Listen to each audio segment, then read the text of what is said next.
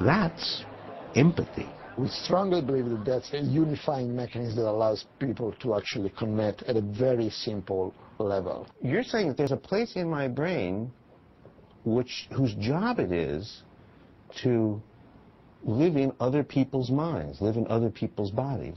That's right. Oh, darling, I'm going to die. Don't let me die. Yeah. And great actors instinctively know that if they put feeling and drama into their bodies, Hold me tight. Don't let me go. their faces, It's dark out there alone. we will respond. Can't die. You're too brave to die. What actors are expert in is using their movements to inspire feelings in the people watching. These are the experts in the mirror system. We are intensely social creatures. We literally read other people's minds. I don't mean anything psychic like telepathy, but you can adopt another person's point of view. When you put it together, what do you think it's going to be? So if mirror neurons help us connect emotionally, what about people who have trouble with this? Kids like Christian, who has autism. Why do you like Legos? It's been known for some time that children with autism could be quite intelligent, but have a profound deficit in social interaction. There he is. Christian can speak and read and write, but like many kids with autism, he will avoid eye contact. He often misunderstands questions. So, Christian, can you tell me what you did in school today? Doing well. You're doing well? Everybody wants to know what exactly causes this. So Dr. Ramachandran and his graduate student, Lindsay Schenk, designed an experiment. So we're going to be reading your brain waves with this cap.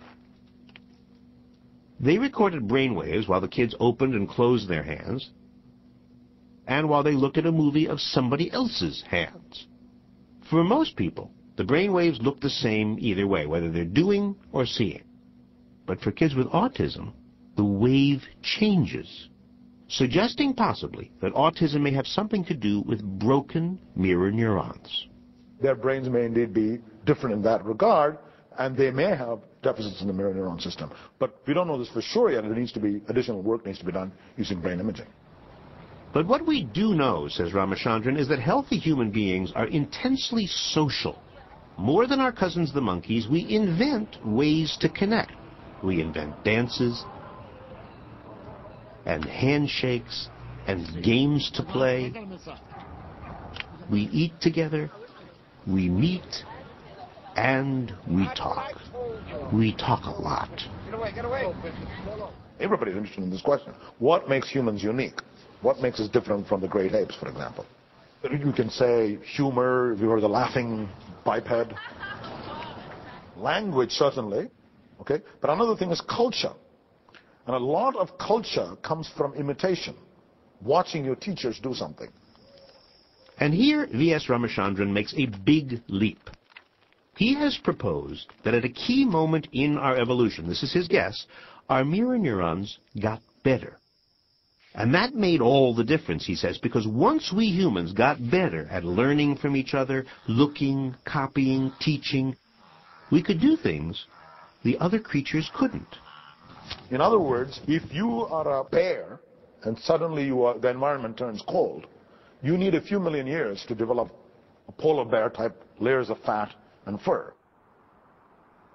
It would take many, many, many bear generations to select for furrier bears. But, says Ramachandran, if you're a human, you watch your father slaying another bear and putting on a fur coat, skinning it, using that as a coat.